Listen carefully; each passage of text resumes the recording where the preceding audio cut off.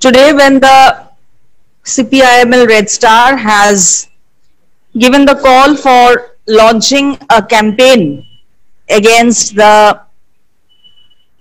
Manuvadi philosophy, which the RSS Parivar seeks to uphold and establish in this country.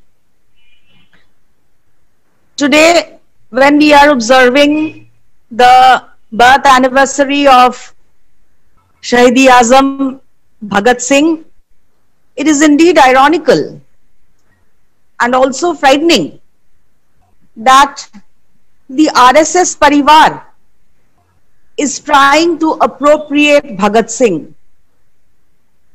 The Prime Minister Narendra Modi in his Man Ki Baat has said that we should honor the legacy of Bhagat Singh. It is the same Prime Minister who is today speaking of honoring the legacy of Bhagat Singh, who at the helm of a government has been responsible for thousands of deaths this year in the outbreak of the COVID pandemic and the thoroughly inadequate, callous response of the government to it. So the very Prime Minister, the very government which is responsible for inflicting untold misery on the people and which under the cover of the COVID pandemic is going ahead with its agenda of handing over the country to the corporates, of wresting the last remaining vestiges of rights from the farmers and the workers, and handing over everything we have, all the property that our country has, to the corporates. That very government, that very Prime Minister is today talking of upholding the legacy of Bhagat Singh. Bhagat Singh, who we know was a revolutionary, who was a secular revolutionary, who had called for complete independence of India, and complete independence not only in the outer form, not only from British rule, not only apparent independence, but also real independence, who had called for an end of exploitation of humans by humans. Bhagat Singh, who had popularized the slogan of Inqilab Zindabad, a slogan incidentally coined by Maulana Hasrat Bhasani and popularized by Bhagat Singh. That same Inqilab Zindabad slogan is dirt in the eyes of the RSS Parivar today. And all those who raise the slogan of Inqilab Zindabad are branded terrorists by the RSS Parivar, are branded terrorists, are branded anti-nationals by the RSS Parivar. And yet their Prime Minister, their government dares to say that we have to uphold the legacy of Bhagat Singh. Yes, it is true we have to uphold the legacy of Bhagat Singh, but that can be done only by primarily rejecting everything the RSS Parivar stands for. We have given the call for launching an extensive ideological campaign against the Manuvadi philosophy, which, as I have mentioned before, the RSS Parivar seeks to impose on our country, on our people, which it is trying to popularize. Before I go into that, I would also like to take the opportunity to say that today is also the martyrdom day of another great visionary, Shankar Guhani Yogi, who tried to organize the working class against exploitation, and who was murdered by the agents of the corporates in broad daylight, and whose murderers were never punished. So now about this ideological campaign against Hindutva. Apparently all the opposition parties claim that they are great secularists, and the BJP is the only non-secular party. But if we look closely, we shall see that the Sangh Parivar, the RSS Parivar, has been able to develop into this monster today precisely because the opposition did not bother to stick to the tenet of secularism or purposely, deliberately misinterpreted the tenet of secularism. What does secularism mean? Secularism does not mean that the state, the government, the state will look at all religions with equal favor. Secularism does not mean that the state will bestow equal favor on all religions. On the contrary, secularism means that the state shall be divorced from all religion. There shall be a complete separation between state and religion. But what have our politicians done? What have all the non-BJP parties done in their so many years in power? They have interpreted secularism to mean bestowing equal favor on all religions. And naturally, when you interpret secularism to mean bestowing equal favor on all religions, you end up bestowing more favor on the majority religion than on the minority religion or religions. And the rift continues to widen. It is not possible to bestow equal favor on two things if one is vastly major in quantity and the other is much minor in quantity. You cannot be equal to both. You cannot behave equally to both if you have to really talk of equality, if you have to really talk of equity. But what did we see? That in the name of bestowing equal favor to all religion, actually Hinduism as the state religion was unofficially promoted by all the non-BJP parties in power till BJP did it far more skillfully and snatched state power away from them. To give an example, in the long years before BJP took over state power, in the long years before BJP won the elections and came to government, any inauguration of a government project would invariably include the cracking of a coconut, the lighting of diyas, all the Hindu rites. This happened unchallenged. This went on unchallenged. And this went on in the name of secularism. All parties indulged in this behavior. All ruling parties engaged in this behavior. And as a result, the path for the rise of the BJP was paved.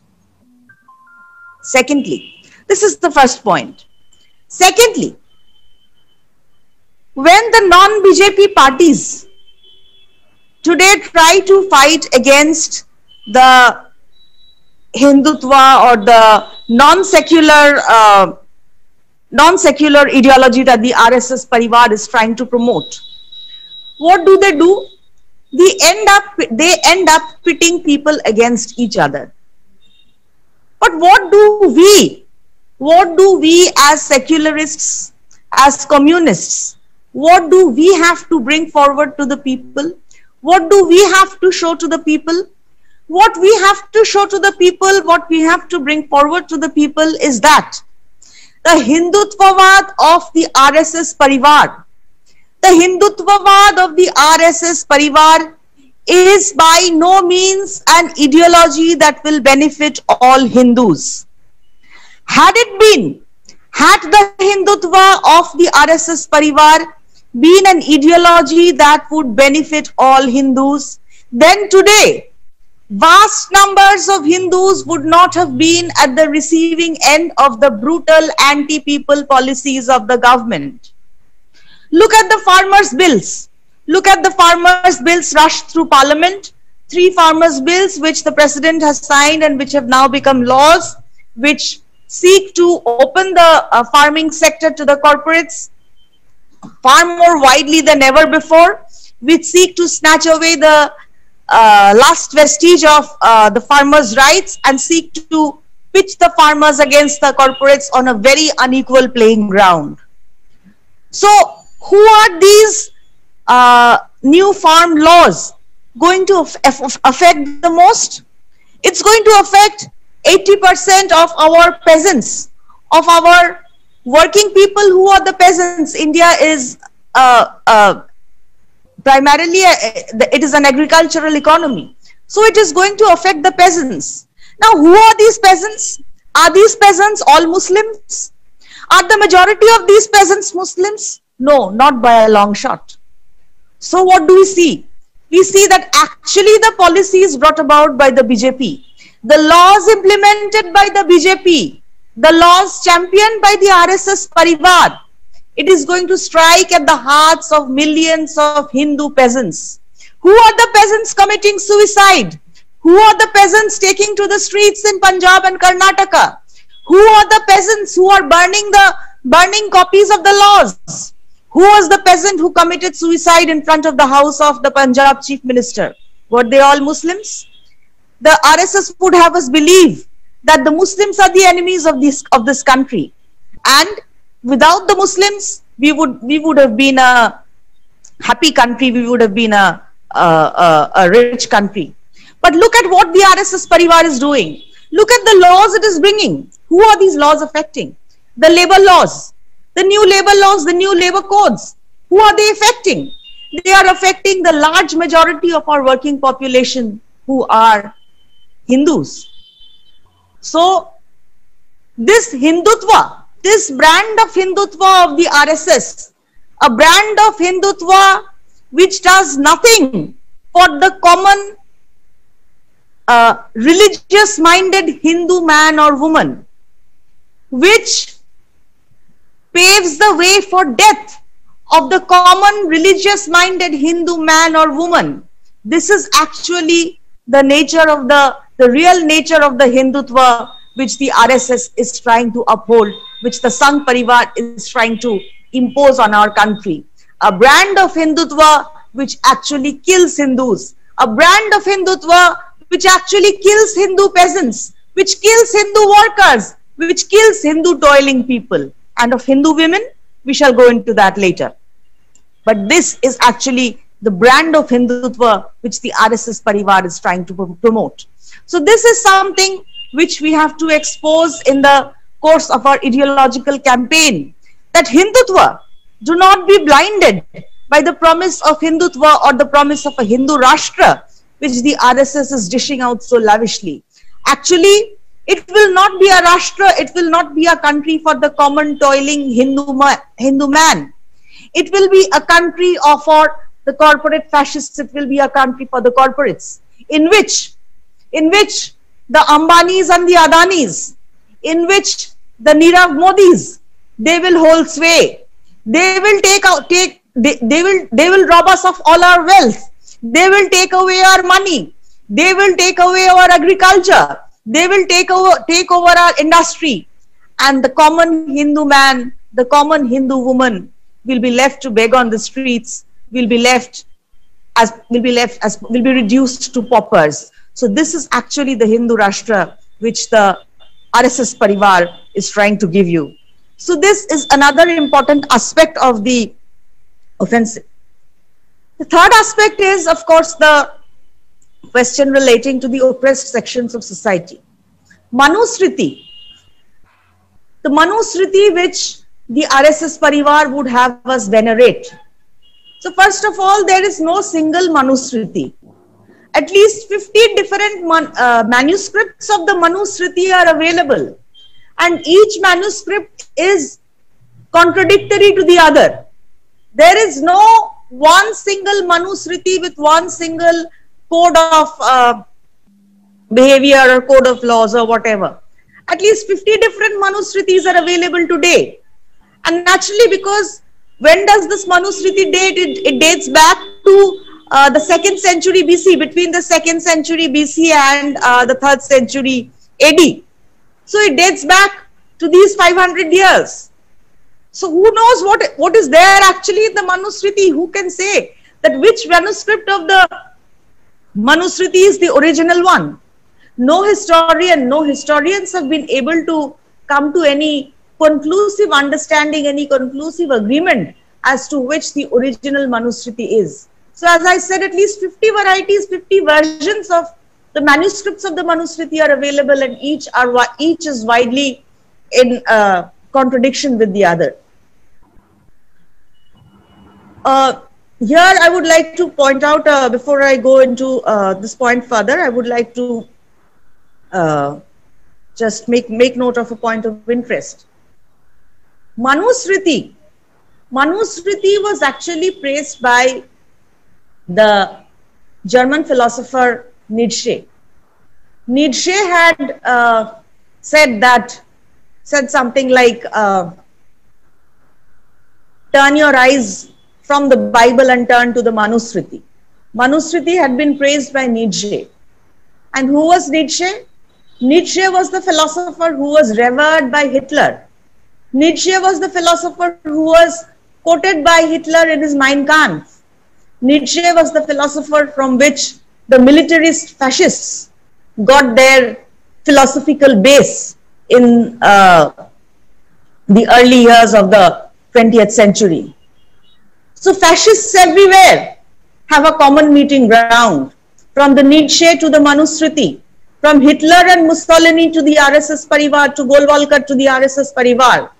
It is a full circle. And we would do well to remember the fate that was dealt to Hitler and Mussolini. We would do well to remember what happened to Hitler and Mussolini. We would do well to remember what happened to fascism. So fascism is doomed to that fate. Fascists are doomed to that fate. Our Modi and our RSS ideologues would do well to remember that. But coming back to the Manusmriti, coming back to what the Manusmriti has to say about the oppressed sections of society, the Shudras, the women, it is common knowledge. It is common knowledge that Manusmriti, an ancient document whose veracity is questioned, treats women and Shudras as dirt, treats women and Shudras as completely inferior creatures, as creatures with no rights, no right to education, no right to property, no right to anything. Shudras who should be completely under the thumb of the dominant castes, that is the Brahmins and the Kshatriyas, and women who should be under the complete domination, who should spend their lives under the complete domination of men. This is what the Manusmriti offers to women and the Shudras, those who are called the Shudras. So this vile ideology seeks to take us back to an era from which human civilization has moved far ahead. And how is it succeeding in doing it?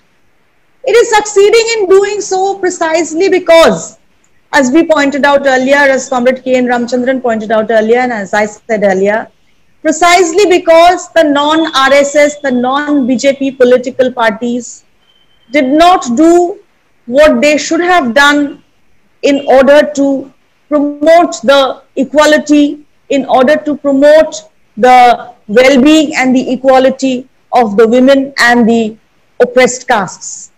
They did nothing for the abolition of discrimination against women and the oppressed castes. They did nothing to promote the glorious legacy of women who fought for the freedom of the country, the glorious legacy of women who fought against the caste system, the glorious legacy of women who fought against oppression and exploitation. The women fighters of our country have remained in oblivion.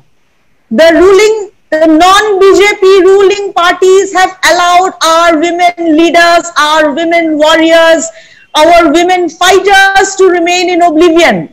They have done nothing to promote the glory, the bravery of these women, as they have done nothing to promote the glory and bravery the fight of the oppressed castes. And that is why today the RSS is finding it so easy, so simple to talk of bringing back the Manusmriti, or bringing back the ideologies that reduce women and the oppressed castes to mere enslaved creatures. So this is another fight we have to undertake in the course of our ideological campaign against the Manuvadi ideology. This is another important fight which we have to undertake to bring to the fore our women warriors, to bring to the fore our women reformers, our women revolutionaries who have served the country with such devoted zeal and who lie today in utter oblivion. We have to bring to the fore the warriors of the oppressed castes who fought against the British, who fought against exploitation, who fought against the class system, who fought against class exploitation, and yet whose memory today has been pushed into oblivion. We have to rewrite our history. We have to rewrite our history by promoting the contribution, the glorious contribution of the most oppressed sections of society in that history. And it is not a very difficult task, because there were so many women leaders, there were so many fighters from the oppressed castes who fought the freedom struggle, who fought in the struggle for a classless society. But our patriarchal Manuvadi practice have somehow contributed in relegating their contributions to the background. We need to bring them to the foreground once again in our offensive against the fascist ideology of the RSS Parivar. And the final point which I would like to, I'd like to put forward two more points now. The one is that we should do well to remember that soft Hindutva can never fight the hardcore Hindutvavadi, hardcore fascist philosophy of the RSS. So if we think that we shall keep quiet today in the face of what the RSS is doing and try to appease the larger Hindu community, then we shall never be able to fight against the ideology, the fascist ideology of the RSS, which is against the interest of the larger Hindu community as well. For instance, to give an example, I am currently based in Kolkata in West Bengal. In West Bengal, the Durga Puja is a very popular festival. It is a very popular festival for Hindus, and it is a very popular festival for basically all Hindu Bengalis. So, and we see that people of other religions also participate in this festival with great zeal, because it is a 4-day festival, and it is a joyful celebratory thing in Bengal for many years now. So this year, in the midst of this pandemic, which is killing thousands of people every day, more than 90,000 people have died according to government records, and according to non-government records, the number of deaths is much more. The medical journal, the internationally reputed medical scientific journal, the Lancet, has recently chastened the Indian government for downplaying the pandemic, for downplaying the dangers of the pandemic. So we know that is the state today, that our government has totally failed to deal with the pandemic, and it is raging. The numbers are rising every day. It is raging. So many people are dying every day. So in the midst of this pandemic, it would not have been unseemly if the Durga Puja celebrations in West Bengal would have been called off. Because Durga Puja invariably means thousands of people out in the streets. Durga Puja invariably means thousands of people in a festive mood out in the streets. It means absolute lack of physical or social distancing. It means throwing caution to the winds. It is something which happens every year, but this year, in the midst of this pandemic, the government could have taken a decision. The government could have taken a decision to call off public celebrations of this festival. But the Trinamool-led government in West Bengal did not dare to do so. Why did not it dare to do so? It did not dare to do so because immediately the BJP would have attacked it and said that you are against Hindus. And also, because the opposition in West Bengal, the opposition like the CPM and the Congress, which pretend that they are anti-BJP, which try to be anti-BJP, which try to put on an anti-BJP posture, neither of these parties put forward the demand that this year let Durga Puja be put on hold. This year is a year of great tragedy. It is a year of countless deaths. It is a year of a raging pandemic. So for 1 year, let this festival be put on hold. It will show no disrespect to religious-minded Hindus. Religious-minded Hindus do not want to see people die. Religious-minded Hindus generally are not murderous in nature. They do not want to see people die. The dangers of this pandemic could have been explained to the people and the government could have taken this step, but no. The government decided, the Trinamool government as well as the CPM and the Congress-led opposition, they chose the soft Hindutva line of dealing with the hard Hindutva of the BJP. They chose to go ahead with the Durga Puja as usual, and I dread to think the calamity, the toll it is going to take on human lives. So this, I just said this to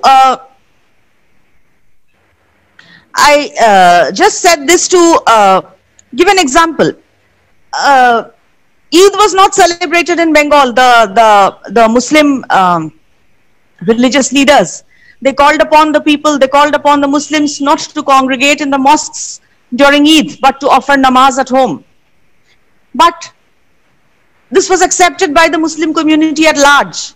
But when it comes to a festival like the Durga Puja, neither the anti-BJP, the so-called anti-BJP Trinamool government, nor the so-called anti-BJP CPM Congress opposition have the guts to say that let us call off Durga Puja, let us call off Navratri this year. So this is certainly no way of dealing with the BJP. This is certainly no way of dealing with the threat of fascism. Which brings me to the final, I think I've overshot my time limit, so I'm coming to my final, the final part of my deliberation. Finally, I would like to say that we have to uphold secularism for what it actually means. The complete separation between state and religion. And secondly, we have to expose the corporate fascist nature of the RSS Sangh Parivar. We have to expose the corporate fascist nature in the sense that it has no intention, it has no aim of serving the Hindu community at large. It has no intention, no aim of bringing prosperity to the Hindu community at large. The only ones the RSS Sangh Parivar is dedicated to, the only ones the RSS Sangh Parivar wants to serve are the corporates, are the Ambanis and the Adanis and the Nirav Modis and the Tatas and the Birlas. So this, it is the corporates they want to serve. It is international capital they want to serve. It is the propertied class they want to serve. So let this be a very important part of our campaign, that the RSS brand of Hindutva is not for all Hindus. Leave alone Hindu women, leave alone Hindus of the oppressed castes. The RSS brand of Hindutva is for the corporates alone.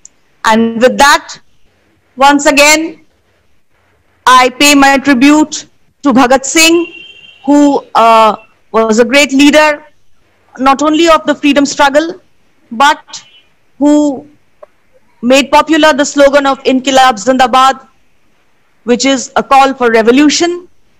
And revolution alone can save the day. Socialism alone can save the day.